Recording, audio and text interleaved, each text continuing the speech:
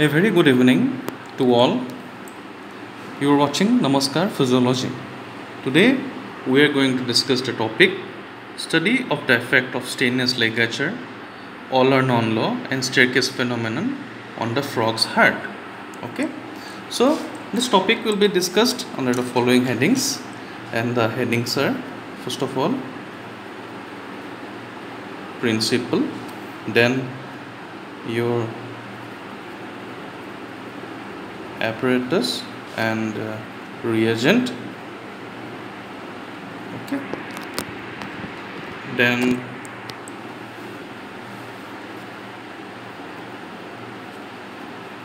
procedure, then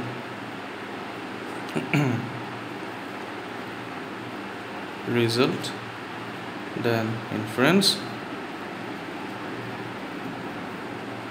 precautions, and ultimately some discussions. Okay, first of all, the principle. So the principle of this experiment, what is it? Let's discuss. The transmission of cardiac impulse from the sinus to the auricle and from the auricle to the ventricle can be blocked by application of ligature in between the sinus and the auricle in the first case, and between the auricle or atria and the ventricle in the other. After the ventricle has stopped due to the blockage of the transmission of impulses, it can be artificially stimulated, and the phenomena of ALLorNONE law and staircase can be studied. Okay, so this was the principle. Now, apparatus and reagents.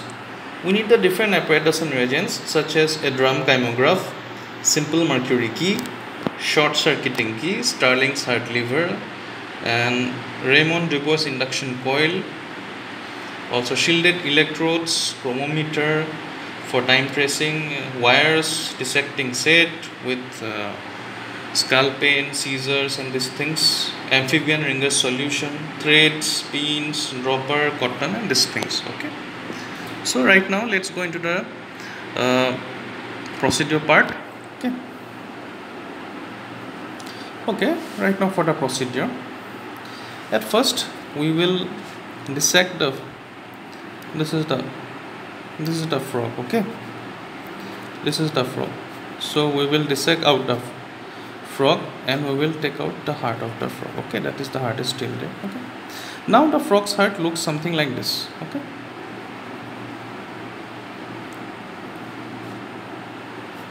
this is the sinus venosus. Here there lies the white crescentic line. This is the atria. A frog has two atrias. Okay, and this is the ventricle. Okay, we at the tip of the apex we pierce it with a curved needle, and then we hang it with a thread which is attached to Starling's heart lever. Okay, so writing pen, and this thing ultimately is attached to a drum kymograph. The assembly is something like this. Okay, now regarding this heart, here in this experiment what we will do is that we will take two threads. Okay, the first thread we will bring and we will just keep a loose knot.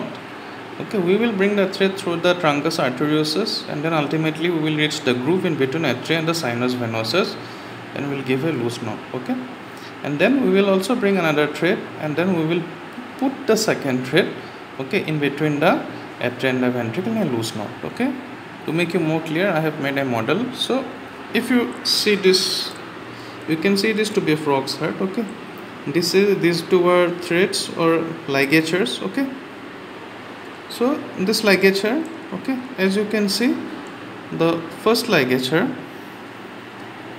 okay, one second.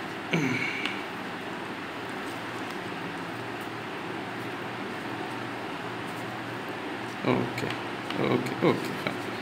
So this first ligature, this is the ligature that is I have placed in between the sinus venosus, okay, in between the sinus venosus and the atrium at around the white presentic line. The second ligature is in between atrium and the ventricle, okay. Okay. Now let's put it here. Okay, let's go to a different page. Okay.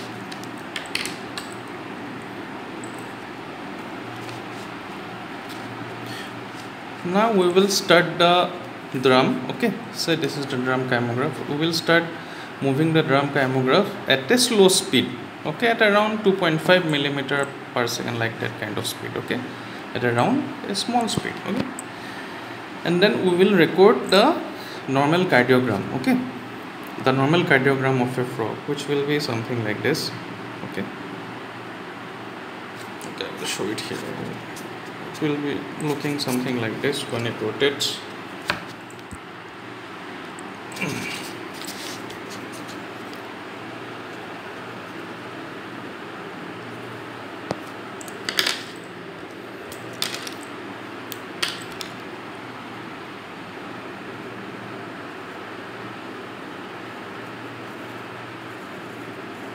Something like it will go, right? Something like it will rotate and it gives like this. So this thing, if I draw in the copy, it will be something like this.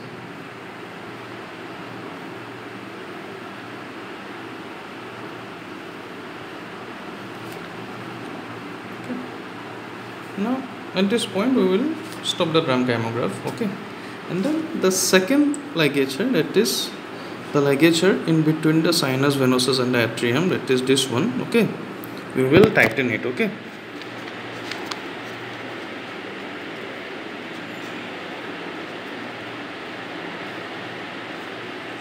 we will take it and then we will tighten this one. Now what happens, as we have tightened this, then we will, okay, the second ligature is still loose, but the first knot we have tightened. Okay, we have tightened. Now after tightening the first ligature, okay, that is we have given first Stannius ligature here, we'll see that we'll start again the drum kymograph. We'll see that for some time there will be no beating, that for some time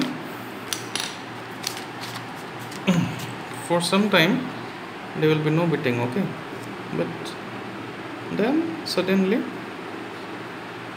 we will see that the frog's heart is beating.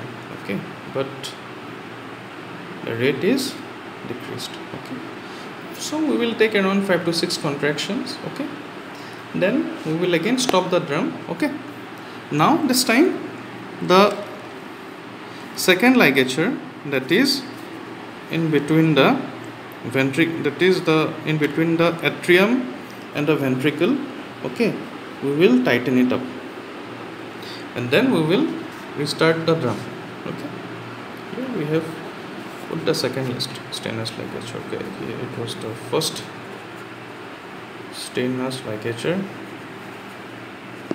Now we put the second Stannius ligature. What we will see is that after that, as we have started, and the ventricle take a longer time. Okay, I would like to say here that sometimes the ventricle does not beat and sometimes it beats. Usually it beats. Okay, but this time the rhythm is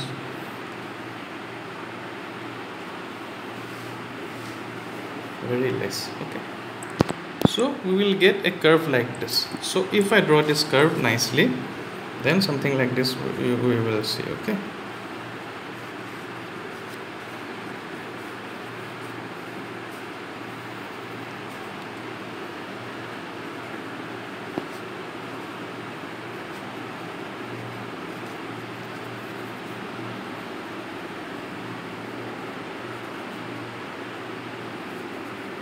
something like this. So this is the first Stannius ligature. Here is the second Stannius ligature. Okay, then there has also be a time tracing. Okay,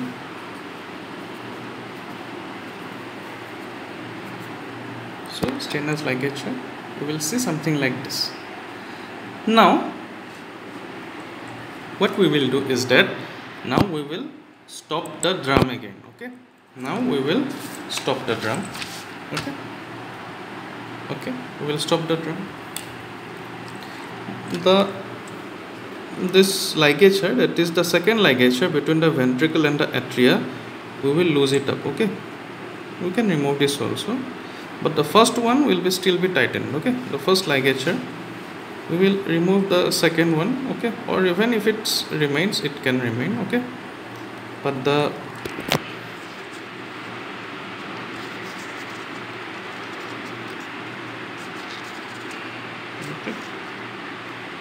this ligature, that is between the atrium and the sinus venosus, it will be there. Okay, and it will still be there, and we will tighten this ligature. Okay, now what will we do is that here we can do it on a slowly moving drum or on a stationary drum. Okay, the first one was for Stannius ligatures. Now this is for your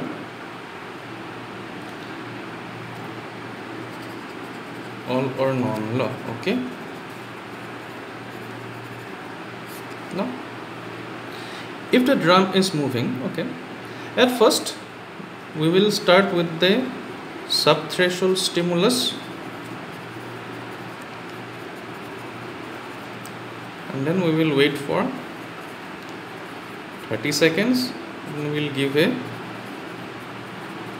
threshold stimulus. We will wait 30 seconds, and then we will give supra threshold stimulus.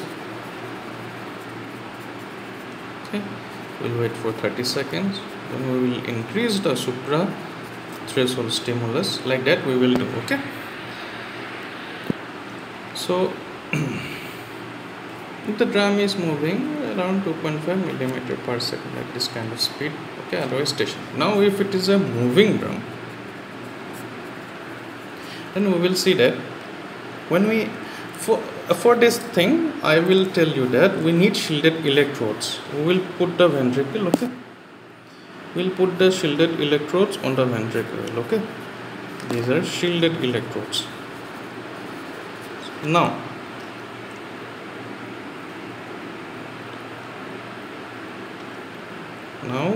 suppose the drum is moving. Okay, now we have applied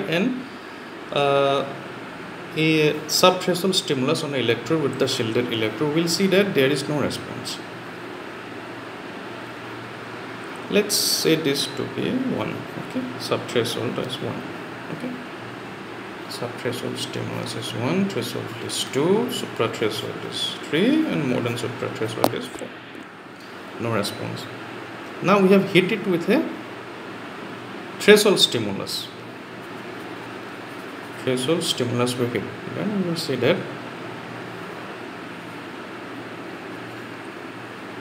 it will give a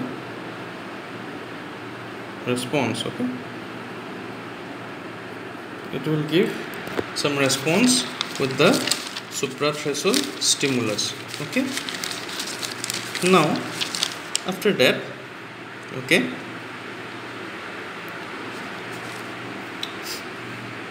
let's do some, let's forget this diagram, let's rewind it again. Subthreshold stimulus, no response.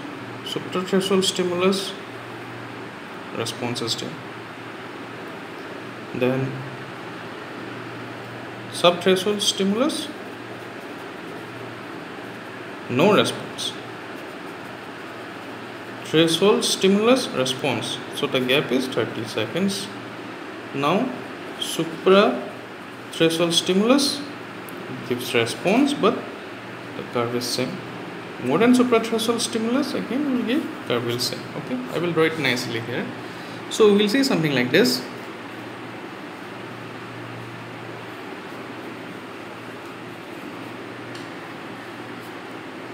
Okay, and this is the time tracing.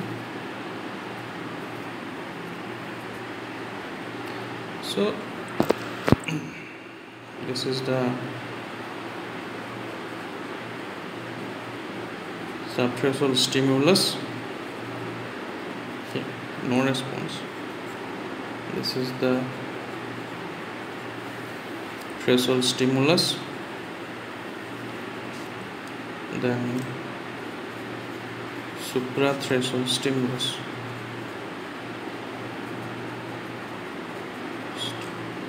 And then modern suprathreshold stimulus here. Okay, so this was the curve that we will be getting for this all or none law. Okay, now after that we will discuss this curve, but before that, in the procedure there is a third thing, that is the staircase phenomenon. Okay,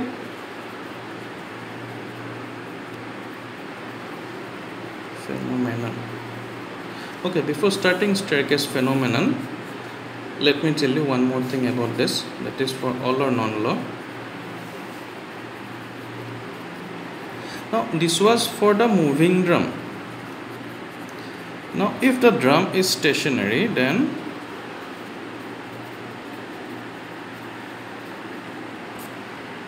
that is not moving, drum is not moving, then how will we get? That is, first when we apply threshold stimulus, that is sub-threshold stimulus, we will not get any response. Okay, then when we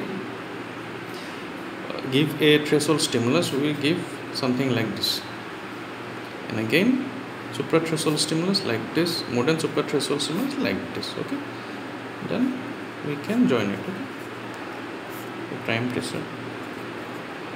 So it was the sub-threshold stimulus, no response, then threshold stimulus, this one, now supra-threshold stimulus, this to one. Okay, so when sub-threshold stimulus, no response, threshold stimulus response in a single line, supra-threshold stimulus like this, and sub-threshold stimulus like this. Because in a non-moving drum, this goes like this. We know that. Okay, contraction, that is the systole, diastole. Okay, so no thresh. So if we apply from the beginning, okay, so we have, so here sub-threshold stimulus, no response, 30 seconds, then we will move the drum by 1 centimeter, then we will apply now threshold stimulus. Okay, like this, supra-threshold like this. Okay. So first of all, no response. Okay, then after 30 seconds, threshold stimulus is response, 30 seconds wait, then suprathreshold stimulus, then 30 seconds wait, modern suprathreshold like this. Okay, then you can join it, and there is the time tracer. Okay, so, or the time marker. So sub threshold stimulus, no response, threshold stimulus response, and these are supra threshold stimulus responses given. Now for the staircase phenomenon, let's say very fast. So for staircase phenomenon,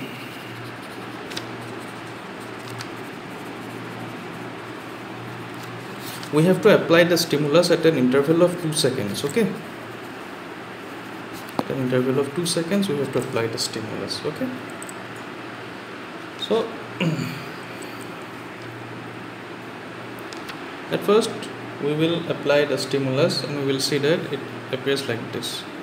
Then after 2 seconds it appears like this. Again after 2 seconds it appears like this, appears like this, appears like this, and then ultimately, okay, takes an amplitude. Okay, so something like this, and then the time mark. So we have seen that the first 4 or 5 contractions have increased in height. So this is called as staircase phenomenon. Okay, that is, I will tell you again, apply stimulus on the heart through shielded electrodes. Okay, here. Okay, apply stimulus, then this again at 2 seconds, this 2 seconds, this 2 seconds, this 2 seconds, this, and ultimately it goes. Okay, these are same, but here we see that gradually it has increased. Okay, then there is a time mark. So this is called as staircase. We know that staircase looks like this. Okay, the person goes up a staircase like this. So this is like a staircase only. Okay, so a staircase phenomenon. Okay, so we have discussed about the procedures. Okay, now let's discuss about the results. In the first curve we have seen that this one, that for the results,